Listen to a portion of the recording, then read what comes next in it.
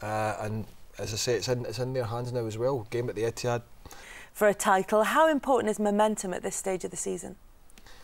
Wolves down, they were going anyway, to be honest, and it's just kept this title race alive. It has, although Roberto Mancini's played it down yet again, which he's done ever since Manchester United overtook them in the league. He would have been able to do if Carlos Tevez had been available all season long. It might well have been over. But behind the top two, the scramble for Europe seems to be sorting itself out, at least as far as Arsenal are concerned.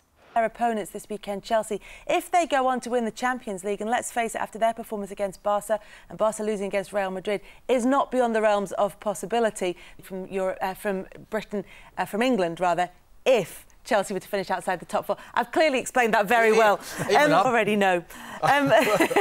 Arsenal, though, best placed out of those teams. Can't say that someone who's had a long managerial career is suddenly... Spurs ended, of course, with a 1-0 win by QPR. We'll talk about their survival chances in a few minutes, but first it's time for you to win this. The competition this week from our friends at Icons is a Robin van Persie. He was getting injections at half-time. He was desperate to get back on the pitch. Couldn't wait. Didn't want to come off. I think from the outside, he would seem to have made to handle it quite well. Whether you agree about the manner in which he got the job and the relegation battle, but the job that Martin O'Neill's doing at Sunderland. Can you put down the run of results when he first took your money? Who's going to join Wolves in the Championship next season? Well, I think that the teams in the bottom three